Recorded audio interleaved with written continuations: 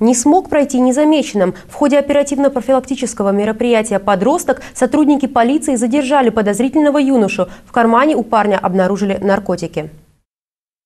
Подросток привлек внимание блюстителей порядка, когда гулял в центре города в состоянии опьянения. При досмотре у него обнаружили пакетик, в котором было около половины грамма неизвестного вещества. При личном досмотре был обнаружен и изъят пакетик с травянистой смесью. После чего данная смесь была направлена на экспертизу. По результату экспертизы установлено, что данная смесь является у нас наркотическим веществом.